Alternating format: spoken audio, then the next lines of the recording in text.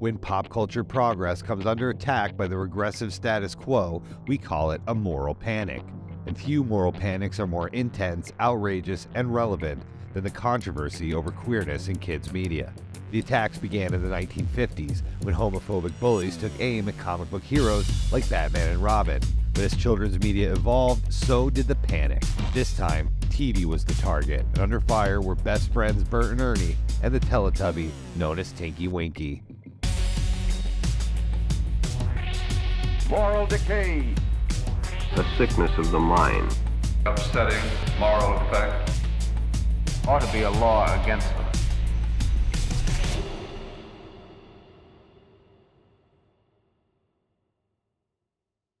Two eyes, and two ears, and two noses. Hey, you ding-a-ling, you've only got one nose.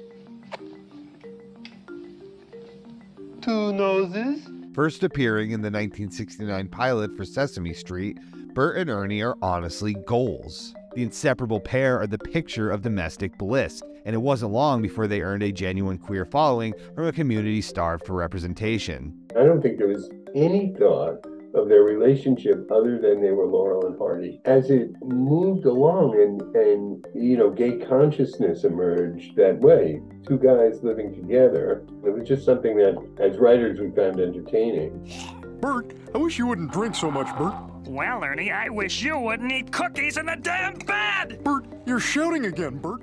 By 1994, the rumors had gone national, as evidenced by a New York Times Magazine article which asked the burning question, are Bert and Ernie gay? The mostly tongue-in-cheek column mentions a Mississippi parents group opposed to the best pals taking part in a touring production of Sesame Street Live.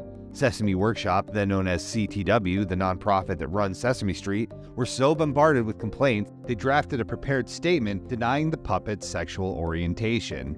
In it, they assured God-fearing Americans that Bert and Ernie do not portray a gay couple, and there are no plans to do so in the future. Sesame Street writer Mark Saltzman, who is gay, wished they tried a little harder.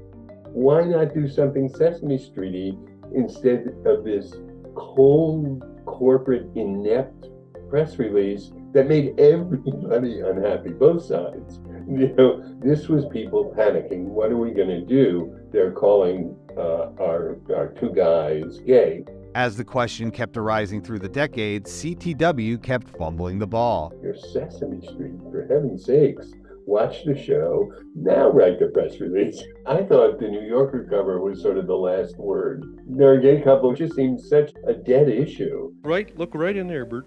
In there? See right in there? Yeah, look a little closer. The two were halfway to becoming legitimate gay icons, but Sesame Workshop stuck with the same canned response, that Bert and Ernie remain puppets and do not have a sexual orientation. It's ugly, and so is Bert's unibrow, and nobody's fixed that. There truly was phobia, in the sense of real phobia. A really raw nerve was touched. In 2018, Mark revealed that he wrote Bert and Ernie as a gay couple during his time on the show, inspired by the relationship he shared with longtime partner who has since passed away from cancer. My partner was Arnie Glassman, the documentary filmmaker and film editor, which is a very Bert kind of job. And I'm writing for Sesame Street, so of course we're being called Mark and Ernie or Bert and Ernie. Sesame Street writer Mark Saltzman just revealed he modeled Bert and Ernie after his own relationship, which was totally brought to you by the letters LGBTQ. Why didn't anybody connect those dots for all these years? Well, to be fair, there weren't many clues, except for the fact that Mark's partner's name was Arnie. It was just some of our dynamics made it into the Bert and Ernie sketches. Saltzman's revelation was one tiny piece of a much larger interview with Queerty magazine about his years working and living in a New York City ravaged by the AIDS crisis. It was the 80s in New York, and the epidemic was raging, and it was harrowing. You go from shooting a funny song or something I'd be really proud of, and oh right, we have to do a hospital visit. This could be the last time we see him. We better go. Mark's reminiscing was enough to once again rekindle the flames of moral panic. In 2018, the idea of me using any kind of interactions or jokes even between Arnie and I, the two gay men, somehow contaminated Bert and Ernie and made them gay or something. The media exploded about it. But the petition to let Bert and Ernie marry has spawned petitions to stop them.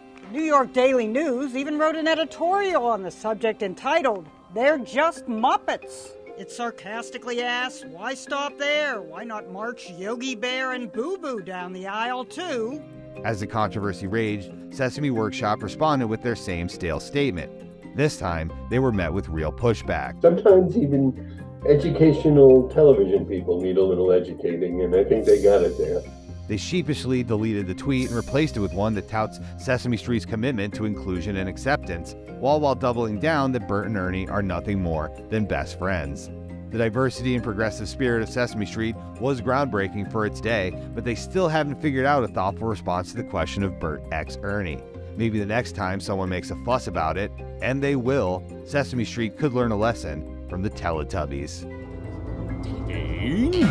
Hey! Teletubbies is a deeply weird, uniquely British TV show for young children, in which Tinky Winky, Dipsy, Lala, and Po frolic in a flowery landscape and watch videos on each other's bellies.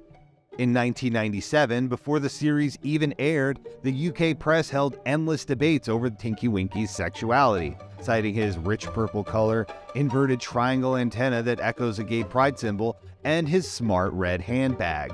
When the show arrived in America a year later, LGBTQ+ magazine The Advocate immediately declared Tinky Winky a gay icon, and correctly predicted that the same fundamentalists who boycott Disney are going to flip. Conservative Christian Reverend Jerry Falwell, founder of the everything-ist and phobic moral majority movement, published a parent alert in his university's journal. He declared that Tinky Winky's gay lifestyle is damaging to the moral lives of children. It is being perceived by the gay community out there as something good for them.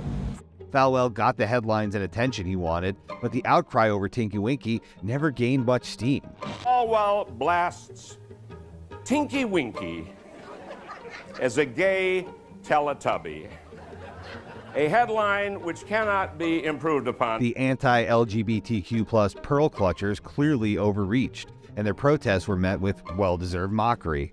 Tinky Winky leaned into the rumors in a way that Bert and Ernie never could, and in the years since, the Teletubbies have come to embrace their queer following, not run away from it.